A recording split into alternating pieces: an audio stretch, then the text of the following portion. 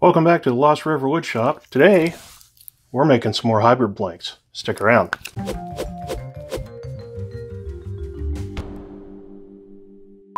Please stand by for an important announcement. So when I was filming this video last night, I forgot to include a section about the blank giveaway that I wanted to do for the 500 subscriber mark. Stick around until the end of this video to find out how you can win your own blank. We now return you to the regularly scheduled program.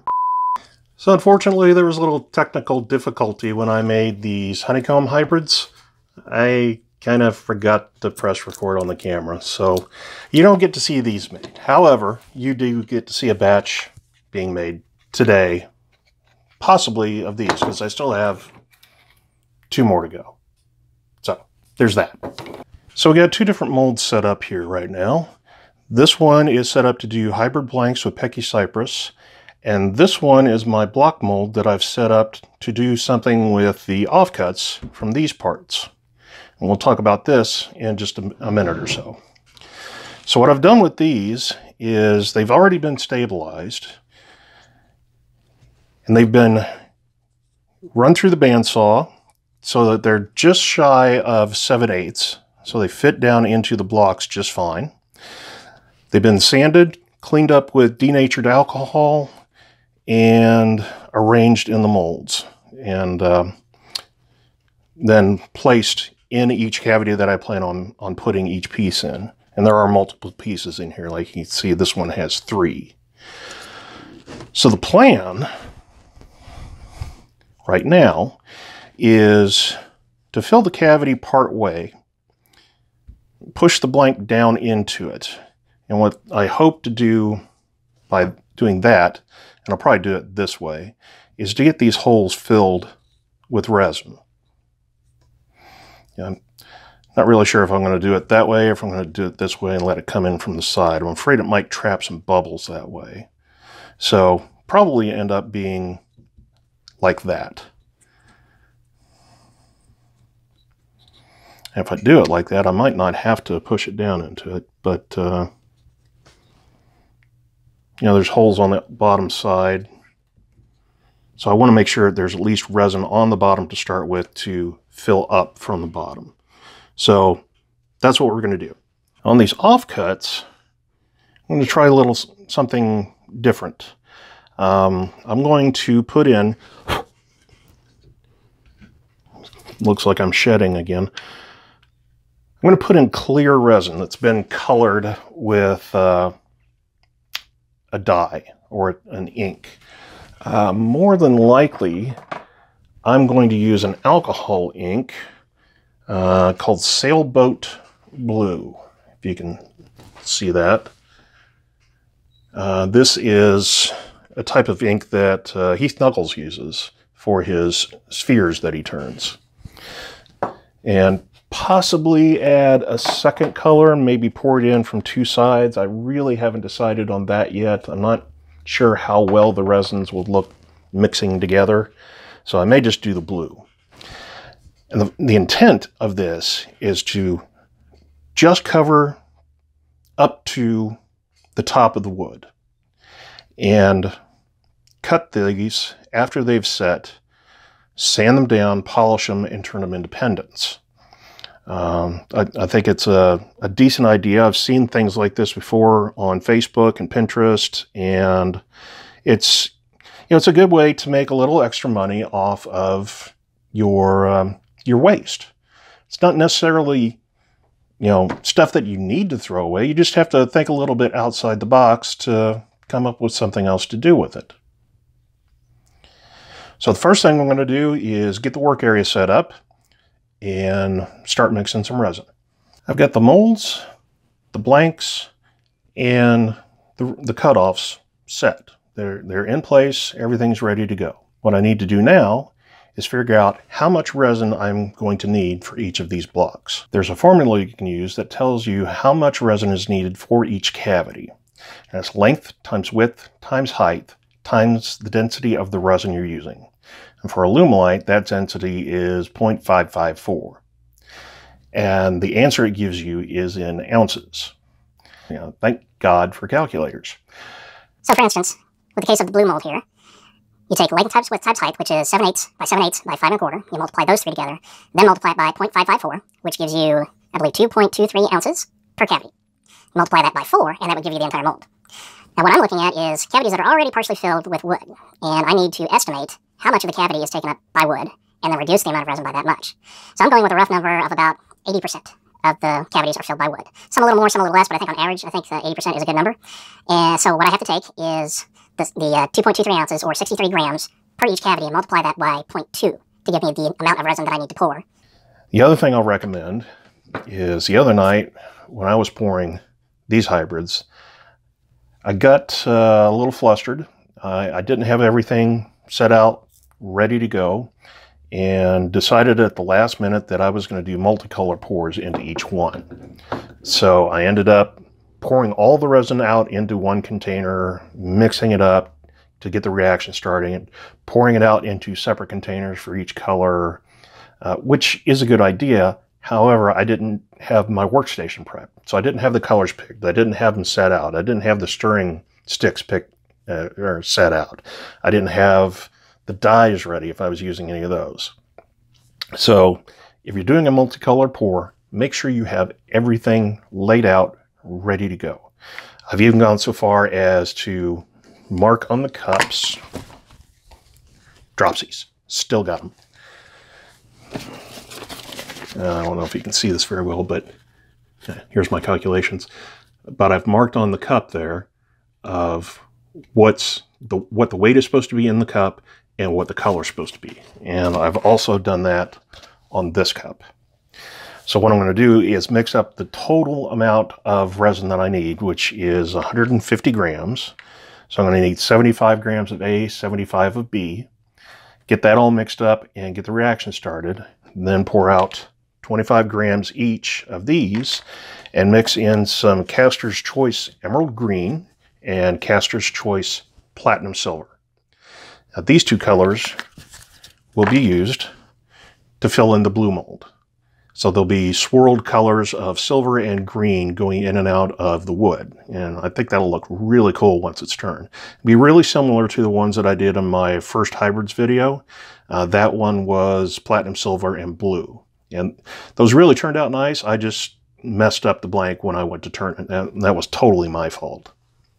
And for this one, I'm going to be using, for the block mold, I'm going to be using a alcohol ink, similar to what Heath Knuckles uses on his channel. So this takes a little bit longer to mix into the resin, but it gives a really nice clear color and isn't quite as concentrated as the Illuminate dyes. Those dyes, all it takes is a little bit, and next thing you know, you've got, boom, way too much color. So, next step, start mixing the resin. So off camera, I went ahead and decided to pour just a little bit extra to be on the safe side. So I've upped it to a grand total of 180 grams. I'd rather have too much resin than not enough.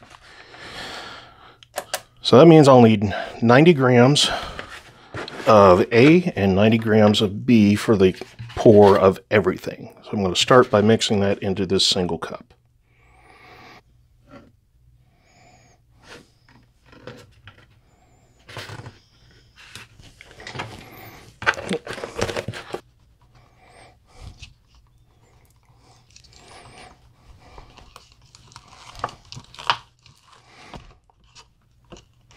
And you can see how there's still a little bit of cloudiness and some threads in there.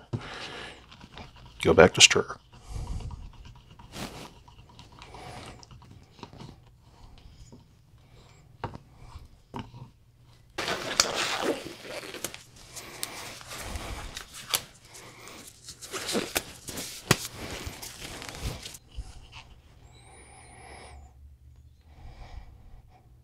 So I have this smaller scale for smaller pours just like this. I can get a little more accurate read since this reads down to the 1/10 of a gram. And I'll give you some advice with this kind of scale. Do not wipe it off with acetone because it will melt the plastic. And now we mix in the colors. Going to end by dropping in some of this blue.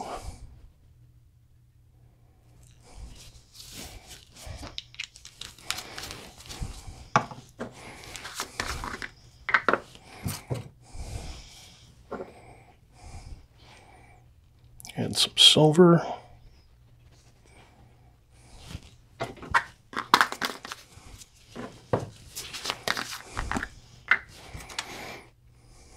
And some green.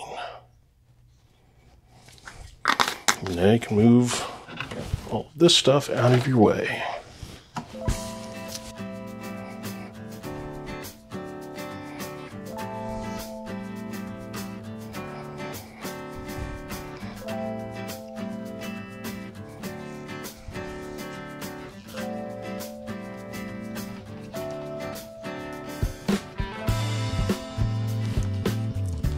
That is ready to pour.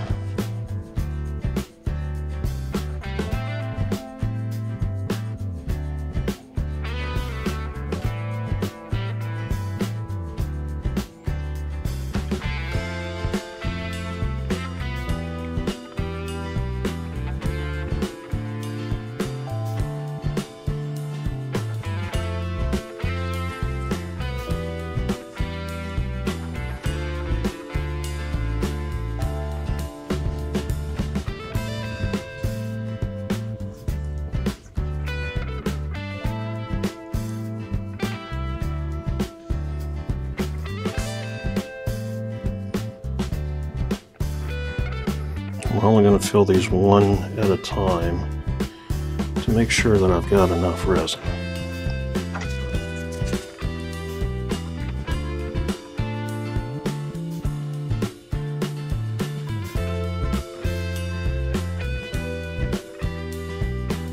Yeah, there's not enough to even start another one, so I'm just going to pour these into the two that are in there. And I'll know better for next time that I need to pour more.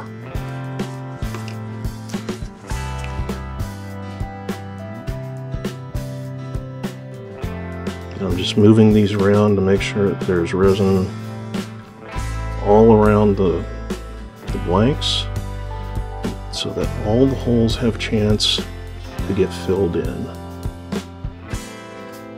These are going to look really cool. I can tell already. You see how these don't just blend right together. Okay, so to avoid any issues, I'm going to go ahead and pull this wood out so that I only have these two blanks with resin and wood in the pot. This is my rack from P-Town Subby. Great rack, highly recommend it. It's specifically sized for the Harbor Freight pressure pots. So if you are planning going down that road and buying some pressure pot or buying a pressure pot, definitely look into one of these casting racks. It just makes life so much easier.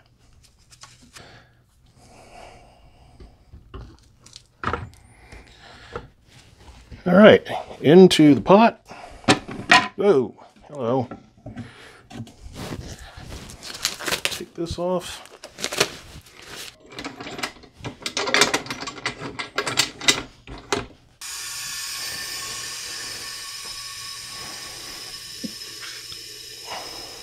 Remember I said to have everything laid out and ready? I forgot one thing. I didn't use mold release. Now that's not going to be that big a deal with the molds that I use. The silicone mold doesn't bond to the resin at all, so those will pop right out. The block mold that I made is made from cutting board material. It also doesn't stick. It sticks a little bit, but all it takes is a little knock. I'll probably have to take off one of the ends and give it a good knock, and it'll pop right out. So everything's down in the pot. We got 2 hours to wait. Really? 2 hours. Yeah. You might want to go get some popcorn. So here's one of the blanks that I just poured. This is the Pecky Cyprus that is in the silver and green. I made 2 of these that, as you saw earlier, and these have actually both sold. What I would do different with this blank is, while I may cut down the side to fit into the mold better, I'm not going to cut the top. The reason being is once it was covered in resin, you really couldn't tell, couldn't tell where the wood was. It was all just green and silver resin. So I actually had to sand this down to be able to see where the wood is. So if I left it proud of the mold, even if it was covered in resin, you'd still be able to tell where it was in the mold instead of being even with it and being able to be completely covered. So lesson learned there. I will be making more of these. If you're interested in getting one of these, I'm actually calling it Swamp Gas, and I'll be selling these on my Facebook page. So there'll be a couple more available this week, and then I think I'm going to have to buy some more Pecky Cyprus. But that shouldn't take too long to get in. Now for the hybrid honeycomb blanks. These are the 4 that I've made so far. This one is sold and will be on its way actually overseas. So I don't want to say too much about that. But this one is the gold honeycomb that was also made with the green and black. So this will provide an interesting blend of colors once turned. This one is the red honeycomb that has been encapsulated in the platinum, silver, and blue. Now, I like to call this one Spider-Man, but I know I can't sell it like that, so maybe it'll be, I'm not even sure what it'll be. Maybe I'll just call it the superhero series and have a couple of different ones, because I've got an idea for the blue one where I make it with red and gold, like Superman's colors. And my daughter pointed out to me that this one, since it's black and red, could be Black Widow. So you got the platinum, silver, red, and then the contrasting color is the white from the honeycomb. This one is going to look really cool when turned. And this is the last one that I've made so far. It's got the purple honeycomb with a gold, and you see how that shimmers against that purple color, and the platinum silver as well. Probably no name for this one, but what I'm thinking is swap out the platinum silver for green and call it the Mardi Gras blank. I also wanted to show you these. These are cutoffs from the oval pour that was done on the Evil Dead blanks. These have been cut. They're 3/4 inch square by 5 1/4 inch long, so they're perfectly sized for pen blanks. There's the other one.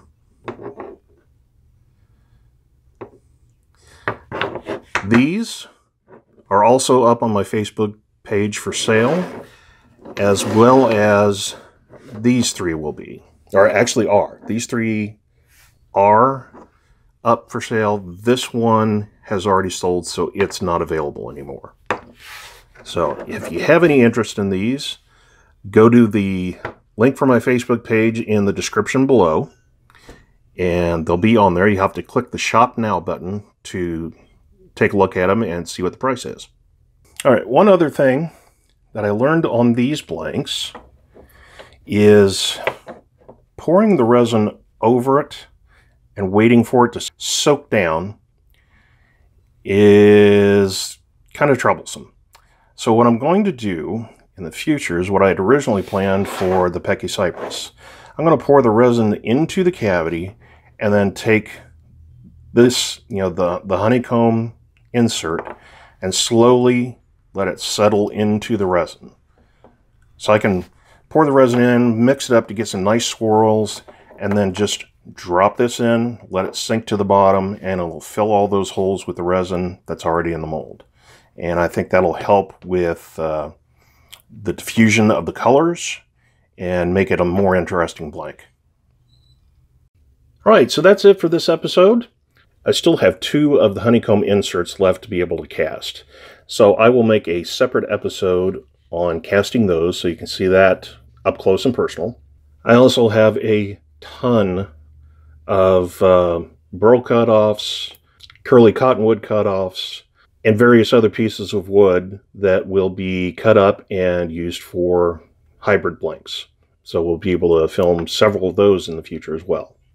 I also plan on having some turning projects, so you'll actually see me doing something at the lathe for a change.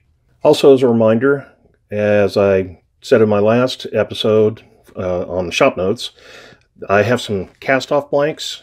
These are blanks that I made that have some defects in them. If you've never turned Alumilite and are curious to find out how it turns, these are all tubed for Sierra style pens. So this would be like the Mesa, the Gatsby, the Wall Street 2, any of those clones will take the bushings for this, or this will take those bushings. Strike that, reverse it. There's 9 of these available, and once they're gone, because hopefully I'm not going to be making any more defects. So for $2 a piece plus shipping, you can try Alumilite out on your lathe to find out how well it turns. Okay, so here it is. I'm going to give away 2 blanks, like the ones you just saw that I made. It'd be 2 Pecky Cyprus blanks. The twist will be that the winners will get to pick any 2 colors that they want mixed in with the wood. Even if I don't have the color, I'll get it, because I need any excuse I can get to order more mica powder. So here's what you have to do.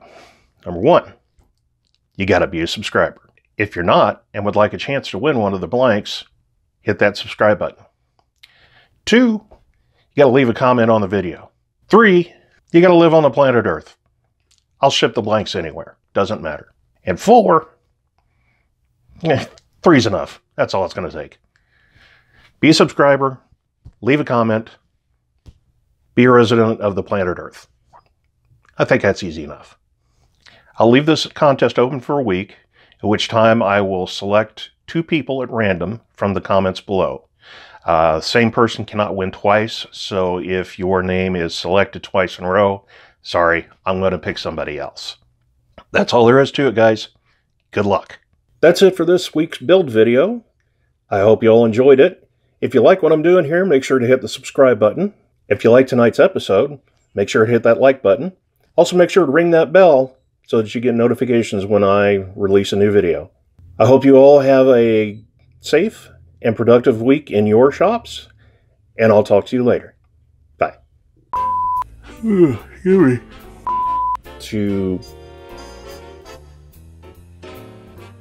What? What are you going to do with them? You're going to make them into blanks.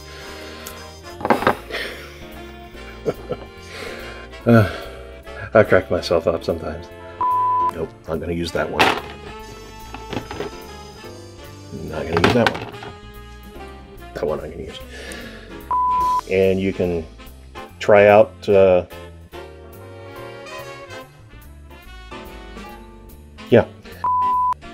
over. I hope I can fix that in post. That looks like hell.